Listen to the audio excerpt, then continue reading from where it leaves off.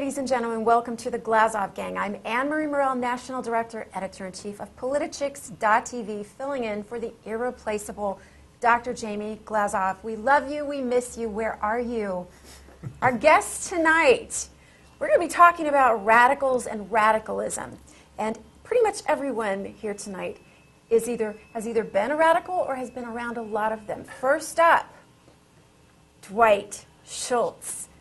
Movie and TV star. He may not be a radical, but he has played one on television. And who doesn't believe that there are radicals in Hollywood? And an honorary political, politic. Oh, of course, a politi-dude. Yes. Next, radical, John Duffy, an actor, a Hollywood producer, and a former Maoist, communist, who dabbled in the Black Pantherists. Unbelievable. Seriously. Wow. All right.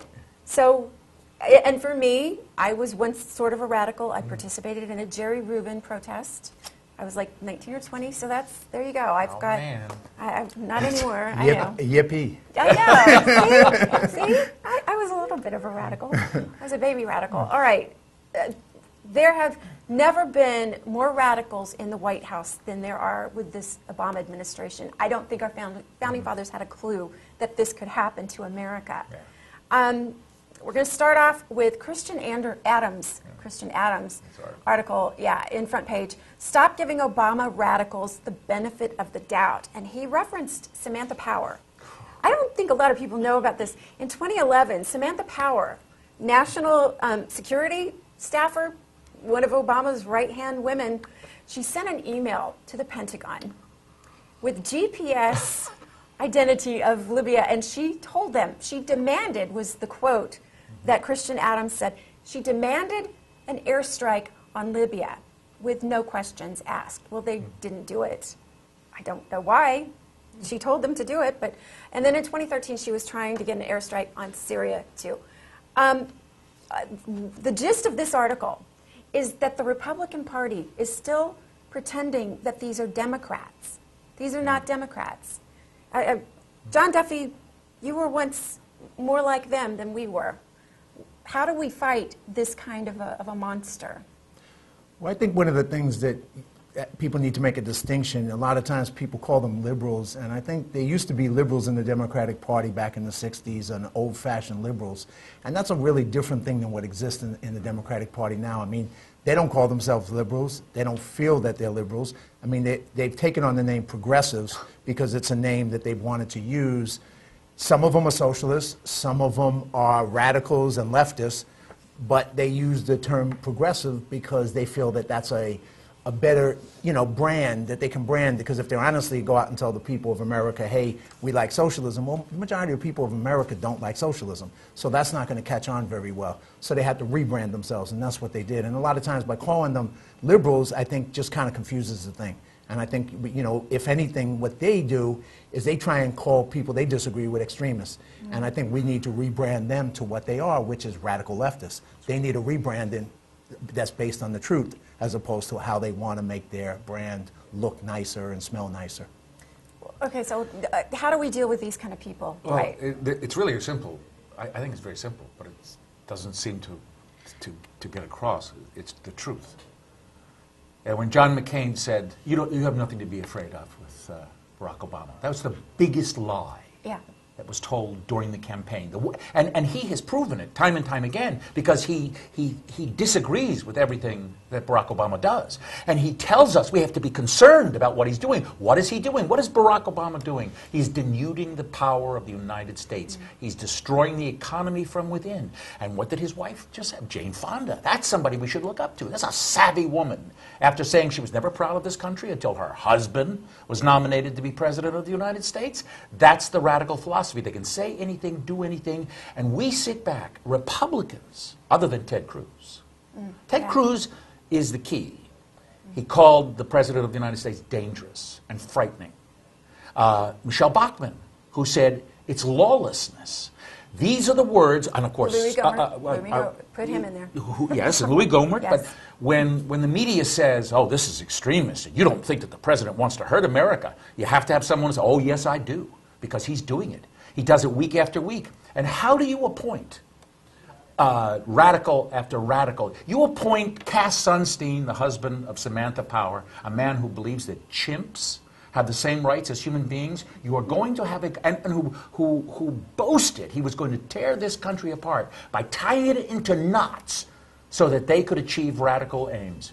Well, that's exactly what you've got. And unless John Boehner and others in the Republican Party say this is the truth, the president is a neo-Marxist, an international socialist. Until they have the guts to say that, and it's a simple thing. All you have to do is say it, and not be afraid that the media is going to tear you apart.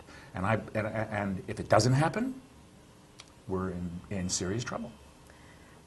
In Christian's article, he says that we need to purge the word incompetence from the GOP language. You want to explain that? Why would we need to do that? Because they seem incompetent, but they also seem very, very savvy and deliberate. You know, there's always a level of incompetence in government, and so that's just always existent. Anything that government does tends to be incompetent in comparison to free enterprise and entrepreneurs. So that's there, but that's not the main issue, and that's why the issue is to focus on that is focusing on a minor issue. The main issue is focusing on the policies and the attempt to radically transform the country and what those issues are. So by trying to focus on some minor mistakes, just kind of distracts from what the big picture is and being able to lay out what the different visions for America are. So you can lay out what a real vision for a better America is, a positive America, a strong America, as opposed to a weak America and an America that's not exceptional anymore, that is looking up to any small country in the third world saying they're just as exceptional as we are, which is kind of not the truth. It's just not the truth. Just like I play basketball, but I'm not exceptional compared to great basketball players. Sorry, it's just not true, you know? Dwight, I know that you're dying to talk about the UN climate chief's comment on communism. Why don't you lay that on us? Yes. Well, once again, we were just talking a little earlier about there's no satisfaction in being right. Of predicting things. When this president came into office, he upped the United Nations ambassador seat up to cabinet level. It was not cabinet level under George Bush, but Susan Rice was appointed, and she became cabinet level. And every department in the United States government, every single department, was issued an edict that global warming had to be in the forefront. State Department, CIA, NASA, the faith-based outreach program started by George Bush had a global warming plank. And so you ask, well, where is this coming from? Principally, the United Nations. And really what it transmogrified out of the Sustainable Development Programs. That was a communist, one of those greeny communist international socialist programs, which was tacked onto our NAFTA agreement, by the way, Sustainable Development. It's words you hear all the time. Green, sustainable development, climate change, global warming phrases. Now, Christiana, what's her last name? Gutierrez? No. Figueres. Yes. Figueres. She goes back back to the Rio Treaty and Al Gore and Bill Clinton. And as I suggest that the Republicans ought to be using the Freedom of Information Act to find out how many documents have gone back and forth from the White House and the United Nations. But she said basically, and you could predict this, but she said, only communism can save environmentalism. Only communism can really save what we need to do or protect the world against global warming. Because capitalist societies and democratic societies, there's too much infighting. You can't get it done. China is the model. Now think about that. China, which the air they can't see through the air that they have. But this was to be predicted. And Republicans ought to be making fresh meat out of this, but... Well, I think a lot of people, you know, not only the UN especially, and it's just such an obscene comment because when you look at the history of communism, whether it's in Eastern Europe or in Asia, that what they've done, the mass murders, you know, under Stalin, under Mao, under Pol Pot, besides that horrible, how effective they've been in killing people. What they've done, their economies and their environments have been destroyed. Eastern Europe has been destroyed. So to say just because they can make decisions that somehow that's good, yeah, they're good at getting people killed, right, maybe, but where have they shown a positive influence in the world? Where have they shown a real leadership? Where's anybody trying to escape to go into China? No one's doing that. So maybe with the exception of North Korea, which is even a worse version of communism. So you have that reality. So for her to say that is just obscene. But it's also today it's just obscene. It is an obscenity, but it also it proves the point that we've been making. I mean, whenever I have used, when I was on the radio for a couple of years, whenever I would use the word communism and point to people who really were espousing that philosophy, I cut the commie stuff. Just cut the commie stuff. It's too much. It's over. There are no communists. It's risky.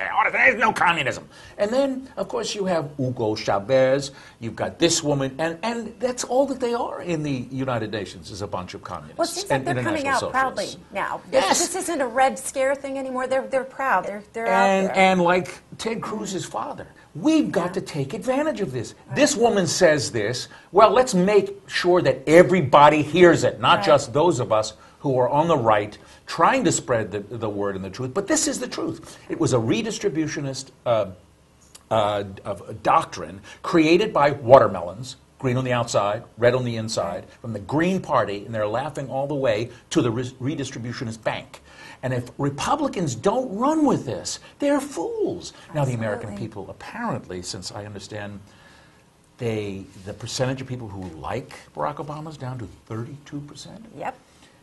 Let's pile on, because it's the truth. The truth is your friend when it's real, and we should be doing that. Well, there is one politician that's fighting radicalism. Governor Andrew Cuomo in New York is fighting radicals in his state, and he's asking them to leave. Of course, he's talking about radicals who believe in Second Amendment rights, who believe in pro-life, and who believe that marriage is between a man and woman. Those people are asked to leave, not the potential jihadists that might fly airplanes into buildings or murderers, rapists, killers. They're fighting radicals like us. You're a New Yorker.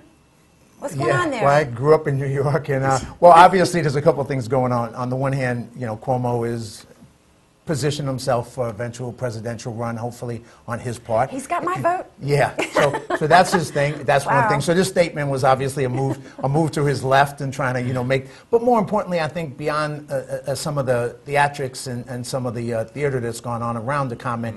I think the thing is, once again, he's able to position people as extremists who used to be the average American. Right. And now they're considered extremists. And that positioning, it's kind of interesting.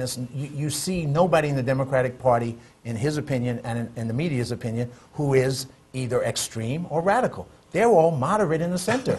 And it's like, really?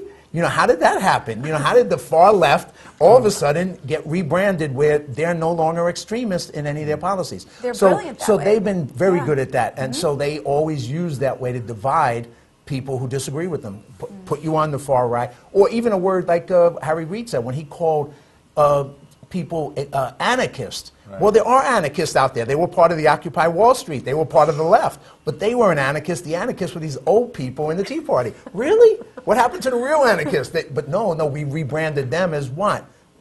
Good students? I mean, come on now. But that's part of the game that this played. Well, you saw Sean Hannity said he was going to leave in 2016. Yeah. Because he's he's going to take all of his money with him. But when he used the word right to life, right? I would love to see Cardinal Dolan and the Catholic Church pick up and leave. That's because he invited them to leave. He says he's a Catholic. And he invited his own church to leave the state. But you don't see a Republican pointing that out. Because this is, look, we know who he is. We know what he's doing. We know that was just a mouthful of garbage. But we simply, if the shoes were on the other foot, the Democrats they'd be laughing, they'd en masse be attacking whoever said that, said something that stupid. Yeah. But Republicans, for some bloody reason, they just can't, they're so frightened that they're going to be called a name by